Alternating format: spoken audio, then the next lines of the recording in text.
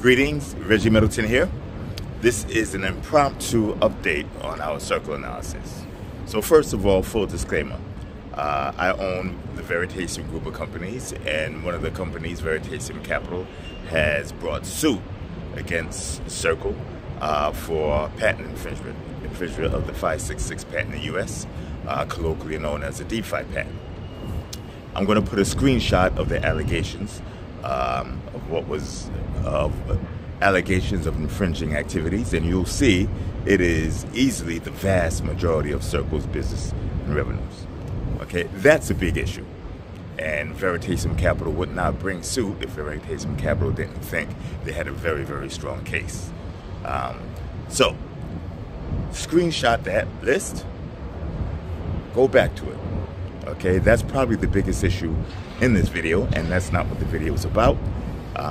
Another note is none of the crypto media has reported this, and none of the big crypto media concerns, which is extremely interesting because that stable coins are the lifeblood of crypto.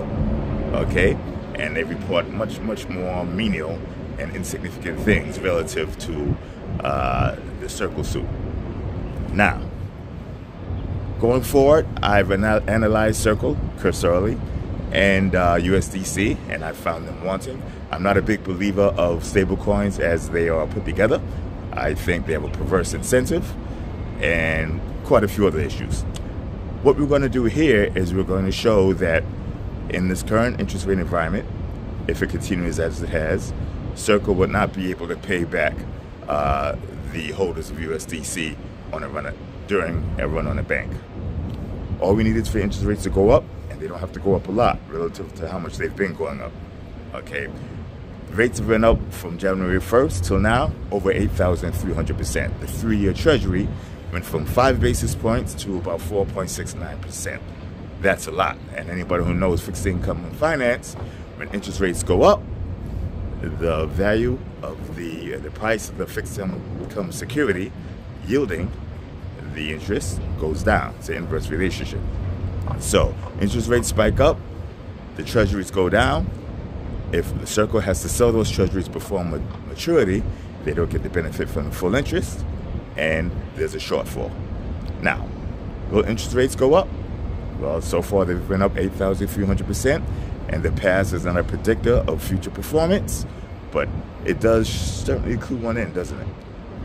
The Fed has made it very clear they will continue to push interest rates up. Now, I feel they're going to have to cry uncle sometime this year, probably the third or fourth quarter, but until then. And at the same time, real rates are deeply negative, more negative now than they were when nominal rates were close to zero.